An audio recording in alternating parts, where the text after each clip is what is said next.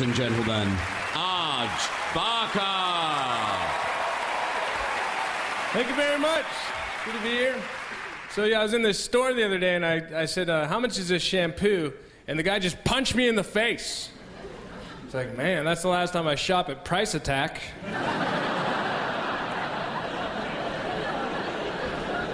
I like Australia, and I like your new tourism slogan. So where the bloody hell are ya? I mean, I get it. It's very Australian, but I'm not sure if people in other countries, it might come off just a tiny bit aggressive, you know what I mean? If people sitting at home, turn on the TV, so where the bloody hell are ya? Like, whoa. Take it easy, Australia. I never even said I was going there, man. Australia? Have you been drinking? It's 11 in the morning.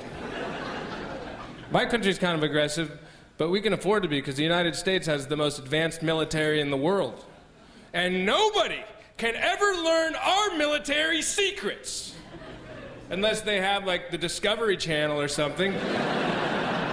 Then you just turn it on, they're pretty much giving information away all the time. Just, in conclusion, the only way to destroy this tank is to cut this wire right here and place explosives there. We'll be right back with more things civilians shouldn't know. I can't stand it on the news because they not only give away information, they give away ideas, stuff the terrorists might not have even thought of yet. Because they're trying to be dramatic, you know, and be exciting on the news, and they do it all the time. They'll be like, since 9/11, airport security's up 300%. However, the nation's railway system remains extremely vulnerable. Oh, really? It does? Well, then how about if you shut the fuck up, man? You stay on the hill, yay, Ray, yay, hey, whatever.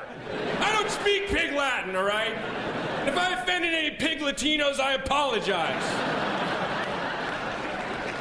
But they shouldn't be giving away free ideas. They should be discouraging people.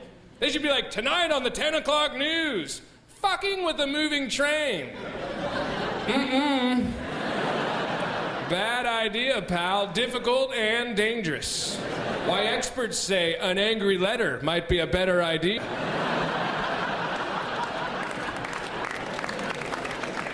Because we need positivity, you know, that's what we need right now. You know, if everyone in the world just spent a little more time thinking about other people instead of themselves, the world could be changed overnight. It could be the smallest thing. Like, here's something I do that's kind of cool. Sometimes when I'm taking a leak, and there's a little bit of shit caked on the side of the bowl, even though it's not mine, I'll try to piss it off. I mean, personally, I don't even care if it stays there. But it's not about me, it's about thinking about someone else. And you might say, yeah, Arj, but what if it's caked on there pretty good, huh? Yeah, well, it might be. But at the very least, I can loosen it up a little bit. And the next guy can come through and finish the job. And that's called positivity. And if you want to find out more about that, visit my nonprofit organizational website, pisstheshitoff.com.au. I'm Arj Barker. Good night. Thank you.